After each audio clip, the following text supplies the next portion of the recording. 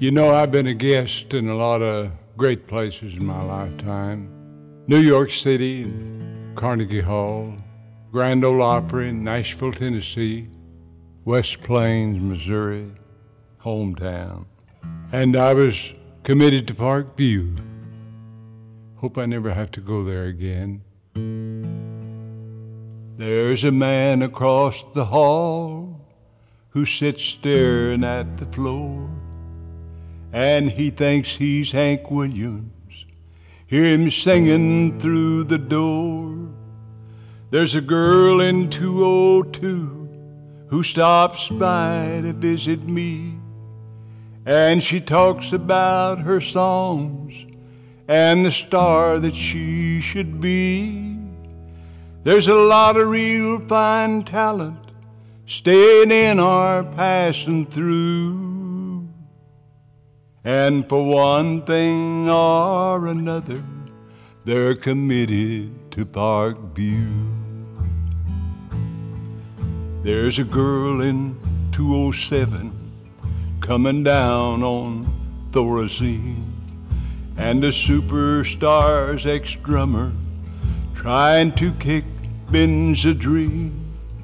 There's a real fine country singer who has tried and tried and tried. They just brought him in this morning and attempted suicide. There are those who never made it, those who did and now are through. Some came of their own good choosing, some committed to Parkview. There's a girl who cries above me, loud enough to wake the dead. They don't know what she has taken that has scrambled up her head. There's a boy just down below me who's the son of some well-known. He was brought in by his mother 'cause his daddy's always gone. There's a bum from down on Broadway and a few quite well-to-dos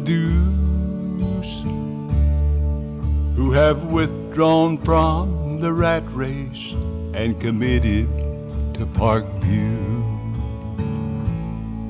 They wake me about 6:30, just before the morning meal. Well, they're taking my blood pressure. They ask me how I feel, and I always say fantastic. Why, there ain't nothing wrong with me. Then they give me my injection, and I go right back to sleep. And my days are kinda foggy, and my nights are dreamy too. For they're taking good care of me while committed to Parkview.